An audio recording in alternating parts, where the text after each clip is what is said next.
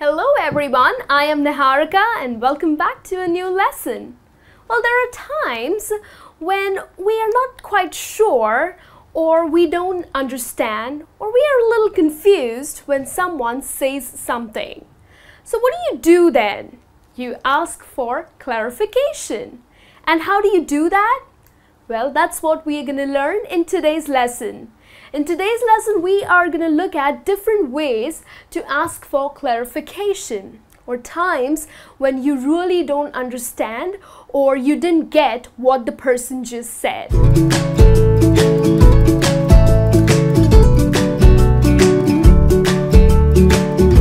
So that's what we're going to learn. Now, most of the times, people end up saying, "What?" Okay, maybe the person just murmured and you didn't understand what he said. So the immediate reaction would be, "What? Okay, what now?" So that is quite rude and harsh, right? So rather than saying "what," use these phrases. Well, let's get started. The first one and the most common one is sorry. Okay, now you use the word sorry to apologize, right? But why is the sorry here? Well, you need to put it like a question. So here when you say sorry, so it's more like a question and probably you're asking that person to repeat himself. So maybe you are at the supermarket and the person at the counter said something which you didn't really understand. So again, you don't say "what?" Okay, that's rude. You can use the phrase sorry, okay, and that should be with the question mark, like sorry. So you use this in a very informal way or informal situations. So probably you're at the supermarket or you're just ordering for your pizza, or maybe you are ordering at some fast food center and you didn't understand what the person just said. So you ask for clarification or you ask him to repeat himself by using this phrase. Another one, come again. So come again is another way of asking that could you please repeat yourself. Okay, so again, this phrase can be used in a very informal situation. So maybe you are with your friends, hanging out, having a cup of coffee with your friends, and your friend just mentioned something which you really didn't understand. So you would say, "Hey, come again." Okay, so you have to watch your tone as well. So don't say "what?" You're gonna say "come again."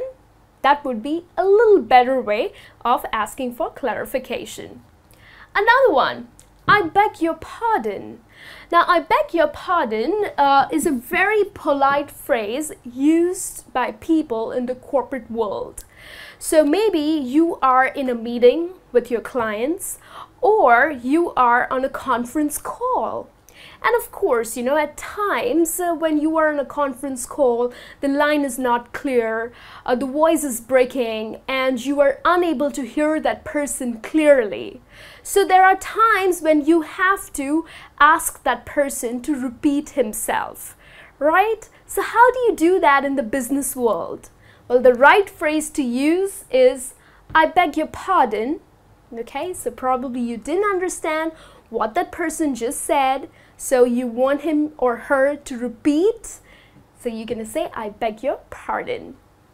Another one that you can use is "Could you say that again, please?" Again, you can use this phrase in very formal situations. You are asking someone to repeat, so you are being straightforward. But when you add the word "please," it adds to that extra element of politeness, right? So rather than just saying, "Could you say that again?" add that "please." So you sound very polite. And make sure you watch your tone. It should go this way. "Could you say that again, please?" Okay, be nice. You don't have to be rude just because you didn't understand that person. So be nice and use this phrase. Let's have a look at another one. "I didn't quite catch that. Could you repeat it?" Maybe you can add please here as well. Okay, just to be nice, just to be polite. So I didn't quite catch that. So maybe that person said something, okay, and you didn't understand, you're confused, and you're not sure if you got it right. So you can ask him to repeat it by using the phrase, I didn't quite catch that. Could you repeat it, please? Right? Got it? Now let's have a look at another one. Could you illustrate? Now, you know, when you are in meetings or when you're talking with someone or discussing something about a big project, and maybe you are not able to understand or sequence the ideas what that other person is explaining you. And maybe, you know, you need examples or you want them to explain it in a better way. So you're not gonna say, I didn't understand, what are you saying? I just don't get it. That's gonna be rude. You can't talk to your bosses, or you cannot talk to your colleagues in this way. It's rude, right? So probably to understand their idea in a better way, maybe you want them to explain it in a better way. So how do you do that?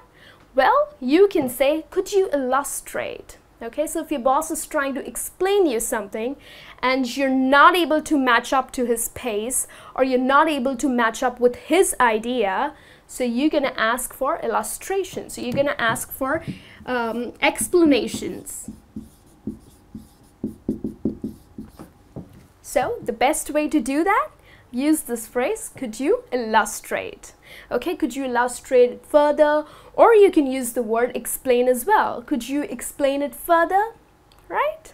And then the last one is pretty much similar to the one here. Could you give an example? So again, maybe someone is trying to explain you something. Or even if you are ordering for food, you're at a restaurant and you're ordering for food and the waiter just goes on, says something that, okay, this is how it's cooked, and you don't really understand. So you ask him to explain it to you further or give an example. So this is the way you would ask for. Could you give an example? Or again, when you're sitting with your colleagues or your team members and probably you do not understand what they're trying to tell you and you want it to be explained in a better way with examples, then ask for it. Either you can say, could you illustrate? Or you can say, could you give an example? All right, so these are the phrases that you can use instead of saying what. Okay, so go ahead, use them, and I'll be back with a new lesson. Till then, you take care.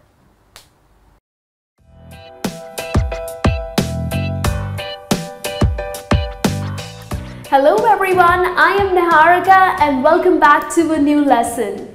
Well, in today's lesson, we are going to learn how to ask your boss for a promotion or for an increment.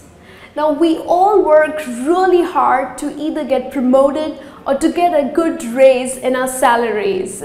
So how do you really approach your boss to either get promoted or to get a raise? Well, that's what we are going to learn in today's lesson. So before we go ahead and approach our bosses for a promotion or for an increment, let's just do some homework today.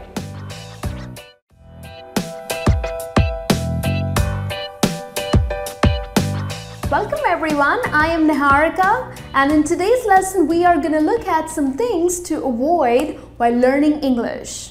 Now, I have observed many English learners do certain things that kind of hurt their progress. Well, in this lesson, you're going to look at some points that you really need to avoid if you want to be fluent in English.